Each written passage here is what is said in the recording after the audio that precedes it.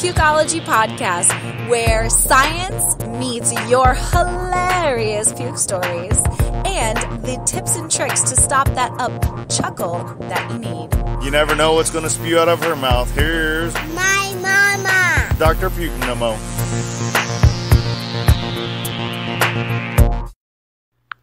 Hi, all my pregnant ladies. Welcome to Pukeology Pregnancy Podcast, Episode 6, Severe Morning Sickness.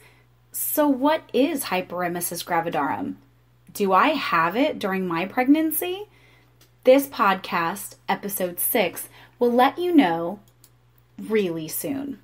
Want no more morning sickness or pregnancy nausea? Visit our sponsor, nomonausea.com, the only natural way to instantly stop your pregnancy nausea and vomiting now.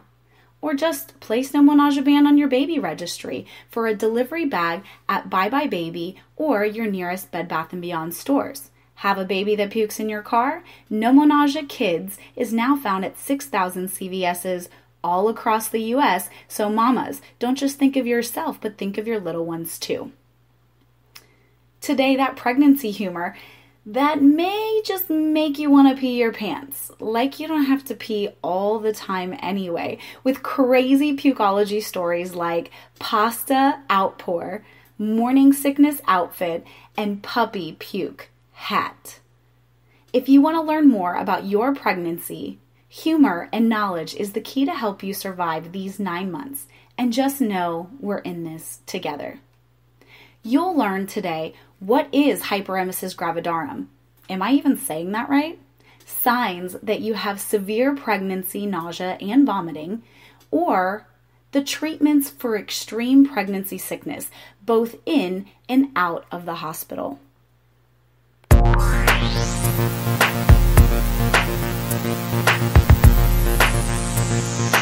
Throwing up on a Tuesday? One puke story. Baby number 1 was really dying to have Olive Garden for lunch. I had been looking forward to it all week. I knew whatever I ate would not stay down, but I didn't want to disappoint my hubby. Sure enough, 2 bites of salad and 2 bites of breadsticks into our lunch, I was running for the bathroom. Thank goodness I made it in time. The most embarrassing part was that the waitress came in and heard me ralphing. I didn't just barf once. It took me 8 times to empty me out, also known as fill up that bowl. When I came out, some of the wait staff were trying not to stare. Because I was only a few weeks pregnant, I'm pretty sure they thought I was bulimic. Thanks, Hessa312. Thanks again for sharing your hilarious puke story with us. I had a relatively good day at work, but usually around 4, I get sick if I don't eat anything. So I had a couple pieces of taffy. As I was walking to my car, I got a whiff of the parking garage, which smelled like moldy grass or mulch. I ran into my car, got in, unplugged my nose, and after one breath, threw up all over myself. And the smell of my own throw up kept me throwing up and heaving the entire ride home. Thanks again for the chuckle, Asia's. I'm living right now with my brother, and he has a puppy that's almost a year old. Well, a few weeks ago, I woke up and knew as soon as I moved, I better get to the bathroom. So I get up and run full speed to the bathroom, and Thor, the little puppy's name, thought I was playing with him. So he was all excited, and as I ran into the bathroom, he was right beside me. So I threw up on the toilet seat, and little Thor sticks his head over the toilet trying to see what exciting game that we were playing. I couldn't help it. I threw up all over the top of his head, and he didn't even move until I was done. He was so happy to be included in this fun barf game that he was delighted he got to take a shower with me because I had to give him a bath after that. My brother comes home and asks me, why is Thor in such a good mood, wagging his little tail? LOL. I just laugh my face off. Thanks again, Mommy 2B84, for your hilarious puke stories. And if you ladies have them out there, please email me at Pukeology, Pukeology at nomonausea.com, nomonausea.com.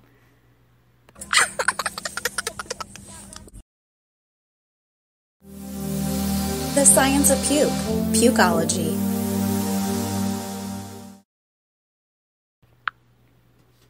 Hyperemesis gravidarum, by definition, is a severe type of nausea during pregnancy that requires medical diagnosis by your OBGYN.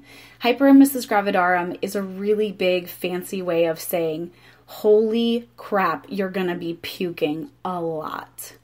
Good news is that it's very rare, with fewer than 200,000 U.S. cases per year, which equates to about 2% of those 70 to 80% of pregnant women who have morning sickness.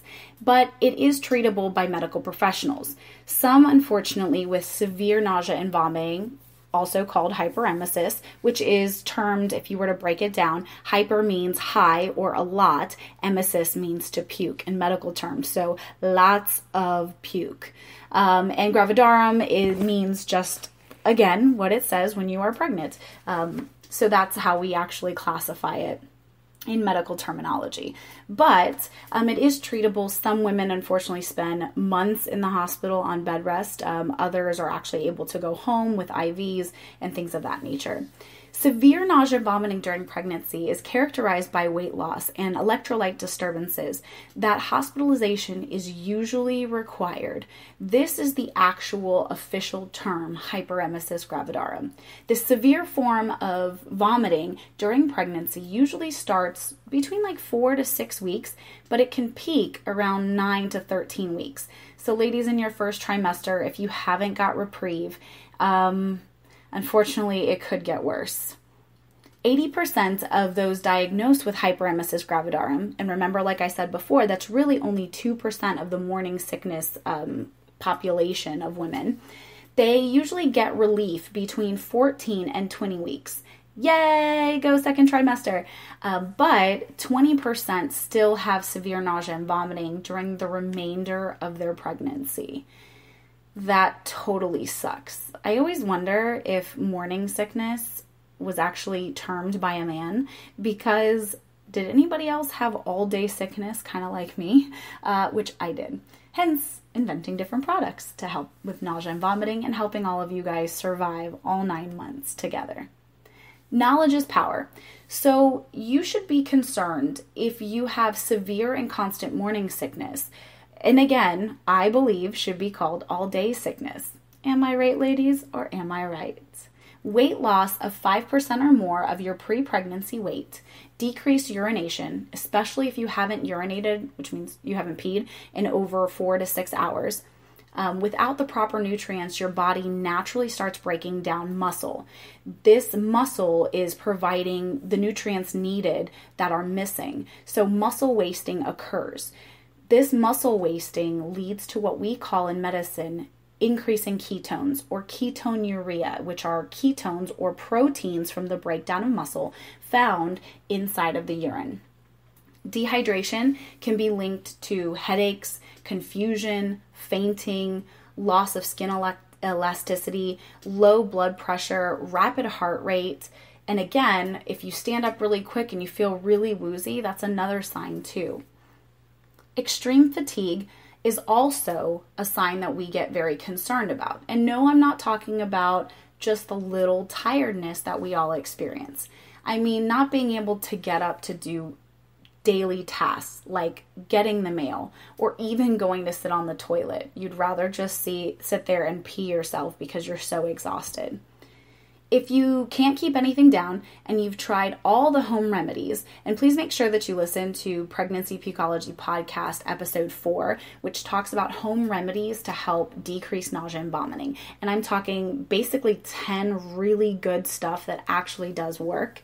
If those don't work, then contact your OBGYN, which is your pregnancy doctor, because again, you might have to go into the hospital. And if you have to do so, please make sure that you ladies pack a hospital bag. And I'm not talking about a hospital bag for when you have the baby. I'm talking about a hospital bag so that you can stay a few nights, which encompasses your pajamas, something that you're much more comfortable with, whether that's a blanket because it does get kind of cold, some really fluffy socks, but make sure that they have a really good traction or grip because you don't want to fall. And then last but not least, something to kind of like put your hair up, because unfortunately, when you have hyperemesis gravidarum, you're puking a lot. A toothbrush is also highly recommended.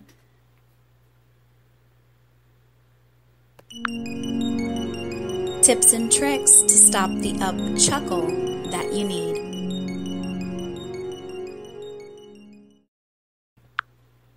So one of the most questions, I guess I could say, that I get from all of my readers, all of my listeners, and people want to know that have hyperemesis gravidarum, what the heck can I do?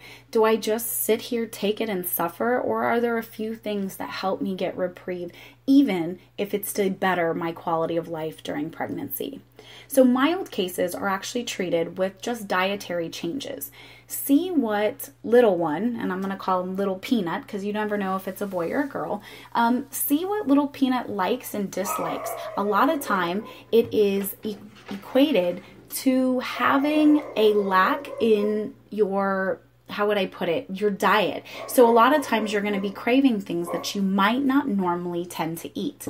I myself was lacking a lot of folic acid, and during my pregnancy, I personally don't love green leafy vegetables. And one example is asparagus. I can't stand the way that it smells. But believe it or not, I had eaten an entire 2 bushels before I got to the couch that I was giving my husband the actual, his plate of food. So again, dietary changes, mild cases are treated by giving your body the nutrients that it's craving for. Rest is another one, and antacids. Antacids are like things like Tums that could help to neutralize the stomach acid. So what happens is when you have a lot of vomit, that's the reason why it burns the back of your throat. It's very acidic. So if you can do something to neutralize, at least you're not going to have that horrible sore throat, and it decreases the risk of any type of pulmonary issues if you were to actually inhale any parts of that puke whenever you're throwing up. Severe cases, on the other hand, they do need hospitalization. With an IV, which is an intravenous where we are able to give fluids, different electrolytes. Think of it like, we call it normal saline or lactated ringers. Think of it like a bag of clear Gatorade, right? Giving your body all of these nutrients that it needs. And then potentially TPN, which TPN is total parental nutrition, which means that everything that you would normally get from food, you can actually be given via an IV, but also if you are there for prolonged periods of time, we're going to talk about this in a little bit, you may have to get a PEG tube, which is something that feeds directly into the actual stomach itself. Research studies have actually shown that acupressure bands like pneumonausea actually help to reduce ketone and urea, meaning that it actually is significantly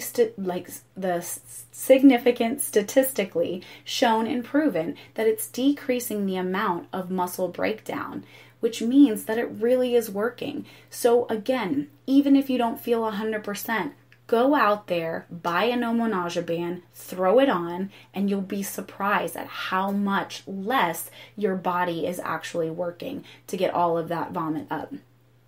Secondarily, you also have to understand that things such as essential oils, I talk about it all the time, but essential oils like peppermint actually help to increase your body's movement of food down so that you're not throwing it back up. And then tertiary, what's the fastest way into your brain? Through your nose. So again, this fast-acting relief in pneumonausea has been studied and found that 80% of people can stop vomiting in 30 seconds. Run out, go to Bed Bath & Beyond, Bye Bye Baby, run over to CVS, and go grab yourself a pneumonausea band. Or just go to pneumonausea.com and you can get more information about your morning sickness relief bracelet and hyperemesis gravidarum right now.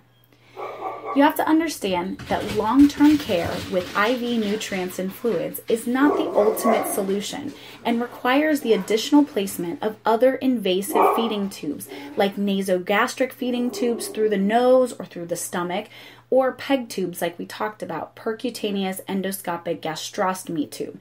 Whoa, I need to take a break just after saying all those things.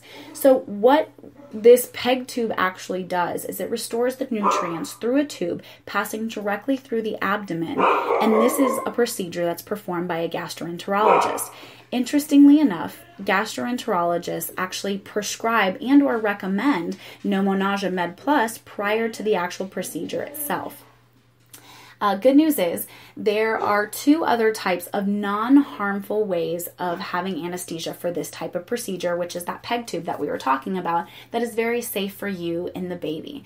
Number one, a small amount of propofol, it's like a sedation, again, that which is done by an anesthesia care provider, as well as local anesthetic on the skin prior to incision. So if you've ever heard of your dentist talk about lidocaine, you're actually numbing the area. Well, you can do the exact same thing through the stomach so that it won't hurt. And then again, your anesthesia care provider, like myself, can actually put you to sleep with very small amounts of propofol, making sure to secure that your airway is good and that you and baby are breathing normally and appropriately. Another option is what we call a spinal.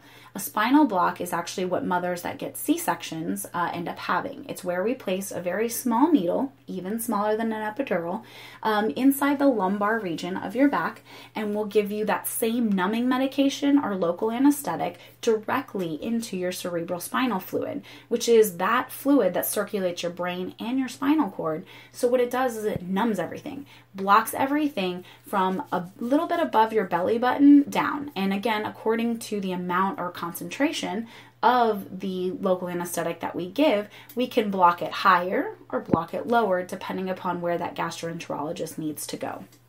But again, remember, we're only looking at the upper stomach, and that's so that you don't feel anything and so that you and the baby are completely safe during anesthesia, during this quick PEG tube placement. Medications are also available. I always utilize this as like my last resort, but again, medications are amazing, right? To be utilized in adjunct with natural therapies, we are able to help combat and give people a better life. So these medications, they should be used as rescue drugs because that's what they were intended on because of the documented harmful side effects to the unborn babies. Again, I always talk about how I prefer Nomonasia because it helps to block 4 of the 5 nausea receptors in the brain and the belly. But if you're one of those 20% of people that doesn't work, again, you can get the following drugs prescribed. So metociclopramide, which is also known as Reglan, it increases gastromotility, similar to what we talked about as peppermint oil, and usually we'll give about 10 milligrams to a patient, or the movement of food down is what that gastromotility is actually doing. Antihistamines, believe it or not, Benadryl. Benadryl has also been linked to helping decrease morning sickness or upset stomach, I guess you could say, but by ways of entering what we call the blood-brain barrier. It's not targeting nausea, it's instead making your brain forget by making you sleepy. If you're sleeping, you're not puking. Boom. Mission accomplished. Pepsid. Pepsid decreases the formation of additional stomach acids, whereas antacids, or those TUMs, actually work at the current stomach acids. What Pepsid will do is your receptors that blow acid into the stomach, it makes them stop blowing acid so that naturally as the time passes, 1 hour, 2 hours, 3 hours go by, your stomach acids are not going to be filling your stomach tank. Compazine and Zofran are two others. Compazine, again, same thing kind of as Benadryl, crosses the blood-brain barrier. A lot of people utilize that as well as scopolamine for when they go on seasickness trips, for example. The only problem is, again, it doesn't target nausea and vomiting. Instead, it just makes you sleepy, sedated, drowsy, and the unborn child does have a very immature liver, so everything that you're cycling through you is also going through them too, in a much smaller amount, but now Zofran, for example, in 4 milligram doses was usually given to pregnant women for morning sickness. Well, they found, unfortunately, that Zofran has been linked to other type of cardiac problems in the baby and other type of teratogenic effects when the baby is being formed itself. So birth defects are real. My son had a hole in his heart and he had a severe murmur, and it's because I used to pop Zofran like candy when I was pregnant. So again, luckily everything is good and he's wonderfully healthy and he's a strong boy. But if I could have gone back, I would have definitely looked into natural options. Again, sometimes it's hard to change someone who is used to or very comfortable with drugs to change their mind. And I don't call it tree hugging. Instead, I call it is something that all women, especially pregnant women, need to be more aware. Make your family wellness a priority, not just treating the symptom as it comes. Please don't take Reglan if you have a family history of Parkinson's. Compazine, because of the fact that it decreases your dopamine. Compazine, if you have any type of crazy leg or neck movements that came along with Reglan, because of the fact that they are very closely related. And in high dosage, Zofran, like we talked about before, has been linked to birth defects and cardiac abnormalities in both mom and baby. I want to thank you guys again so much for listening to Pukeology Podcast, Episode 6. What is Hyperemesis Gravidarum? That's severe morning sickness, ladies. Again, I can't thank you guys enough for listening. If you ever have questions, please shoot me a comment. Give me those 5 stars. Ask a question. I'd be happy to create a podcast around it. Again, I'm Dr. Pukeology signing out for all of you pregnant ladies. Hear from me in the next 2 weeks. Pukeology Podcast, edutainment at its finest.